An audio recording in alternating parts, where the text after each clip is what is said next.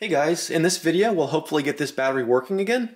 If you remember from the last video, this battery was failed. It was not taking a charge, it was reading 7 volts. So we took it apart to identify the problem. Today we have a new BMS. We're going to put a new BMS in, charge this back up, and do a capacity test to see where we stand and make sure it still functions properly.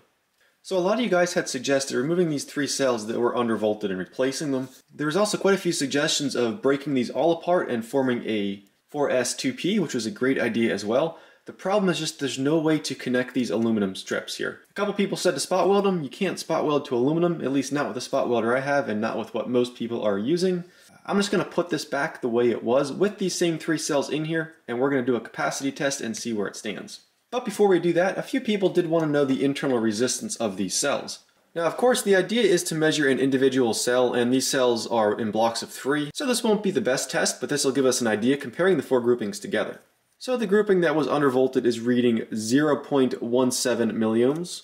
We have 0.13 milliohms, 0.1 milliohms, and 0.07 milliohms. So they're fairly close. They're kind of all over the board. They're not perfectly matched, but they're close enough.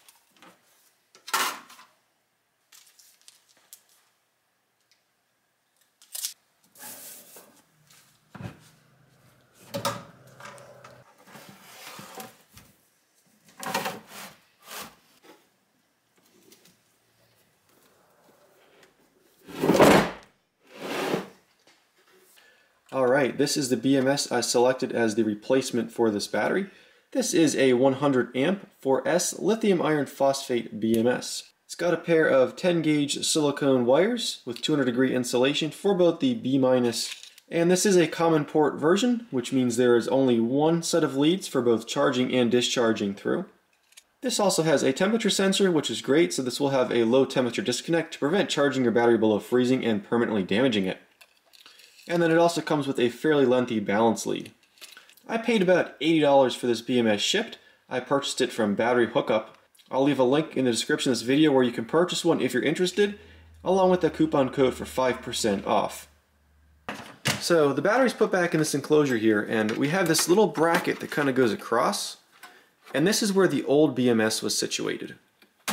Now unfortunately this new one does not have any mounting holes. So what I think I'm going to do is attach it to this piece of metal here, probably with a piece of double-sided tape, and then I'll also put a tie wrap around it to hold it since I don't want to rely solely on that tape, and that will allow me to have the battery leads reach the battery terminal over here, and I'll also have enough room to reach the negative terminal of the battery case with the other leads.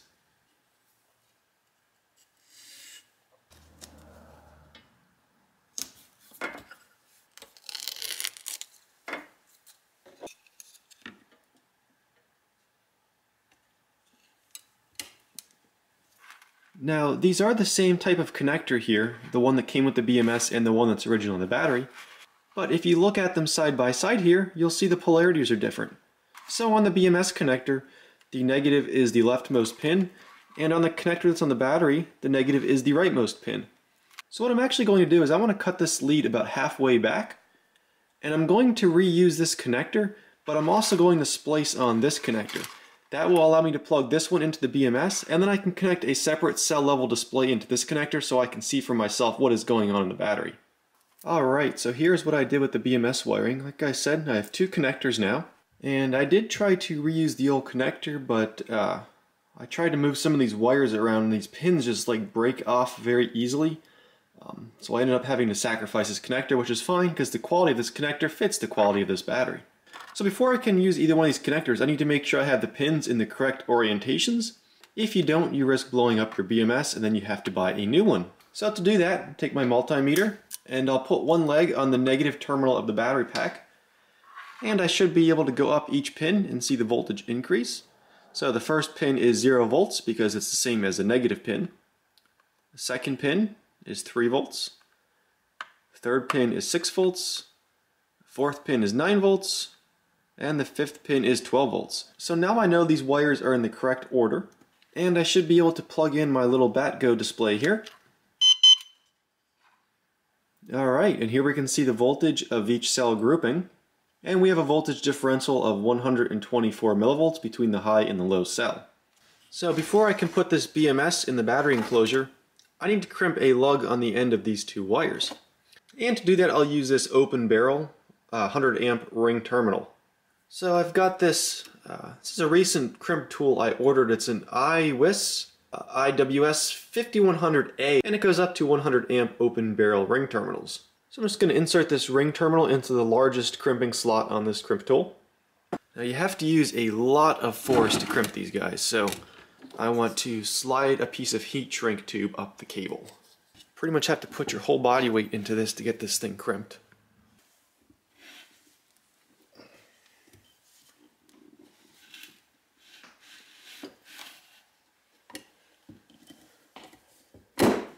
Alright, now even though this is a 100 amp ring terminal, apparently these wires are too small for it. This is probably made for something larger than 2 number 10s. So I'm going to have to use the next step down, which is one of these that is marked for 60 amps. This is a fairly large piece of copper, so I'm not really sure what that amp number on these ring terminals has to do with that, other than maybe the amount of copper around the ring terminal itself. And as you can see, that crimp is much better. That one is not going to come off. It's unfortunate I couldn't use the larger lug, but alright, so with that step done, we can go ahead and put our BMS into place here. Alright, now seeing this is an aluminum connection over here, and I'm going to be attaching copper to it, first I'm going to take this wire brush and just clean around the terminal a little bit, and then apply a small amount of this oxgarde antioxidant compound. Just want a very thin amount. You don't want it like caked on. And in case I didn't mention it earlier, this is the B- cable from the BMS that goes onto the battery. And then I have a washer, and then I have the original screw. Alright, so now I'm ready to reconnect the positive here, and that was done with this aluminum bus bar thing. So I'll just put that back into place. Going to put a washer on that one as well. And then one thing I forgot to put on the negative, so I'm going to have to redo it, is the positive and negative for the voltage display on the front. So I'm going to put that on the positive here, and then I'll have to go back and redo the negative. So on the positive end over here, I'm going to return this bolt with a washer this time. And this is a flange nut for the bottom, so there is no washer needed. Alright, so now that all the connections are in place and the bolts are tightened down, we are ready to plug in the balance lead for the BMS. I'm going to take this temperature sensor and fish it down the side so it's above the terminal of the batteries here. And then just hold those wires in place with a little bit of hot glue. And then I'm also going to put a little bit of hot glue over these BMS leads here too, because I don't want those to come loose and rub against this bus bar over here. Alright, with all that complete, we should be able to push this button here, and we see 12.6 volts. That's much healthier than what we saw when we started. And just to verify the output here, 12.58 volts. Alright, so we're going to try charging this with the original charger, but before we do that, this cord that's on here sucks. We have a metal charger here with a steel exposed box, and the ground pin's not connected. And now we have a power cord with a ground connector, so if something shorts out to this case, we won't die. Alright, so now the charger's connected. We're ready to plug this in and let it charge for a bit. Going to plug in my IDST display here, just so I can monitor what's going on as we're charging. And here we go. And we are putting in 19.4 amps currently. So yeah, we'll just keep a close eye on this to see what's going on as it charges up. Alright guys, so I charged this battery up about 90% with the original charger over there, and then I switched to the iCharger X6 so that I can connect the balance port on it. Because this iCharger will balance at 2 amps, and this BMS is probably like 50 milliamps or so. And this is probably the 4th or 5th time I've started at this point. It's not that much out of balance. You can see cell number 1 was the one that was over discharged, so it is lagging a little bit behind the other 3. And now you can see after it's been running for about 1.5 minutes to 2 minutes now, the voltage differential is only 3 to 4 millivolts, which is near perfect. Alright, so I have my standard test set up here for testing the capacities of batteries. So a typical rundown is the positive comes out and goes straight into the inverter. The negative comes out, it's going into this non-polarized breaker. It's then going through a Batrium shunt, and then it's going into the inverter. The Batrium shunt is connected to a Watchman 5 off camera, which is transmitting data wirelessly to this Android tablet. We can see voltage, amperage, wattage. the capacity in amp hours, and the capacity in watt hours. For the load, I'll use this Lasco brand space heater, running it on low. And this is a 300 amp hour battery, so we want to put a 0.2C load on it, which means we need to pull around 60 amps. I have a feeling this space heater is going to pull a little bit more than that, but we'll see what happens. So circuit breaker on, inverter on, and space heater is on. Alright, so we seem to have settled around 957 watts, which puts this right around a 0.25C rate discharge test.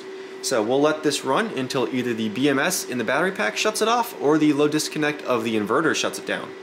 Alright, so we're at 220 amp hours currently, and looking at the Batco display we can see cell number 1 is definitely discharging quicker than the other 3, which indicates it has been degraded a little bit due to being undervolted. So with lithium iron phosphate, once you hit the 3 volt mark, it typically drops quickly.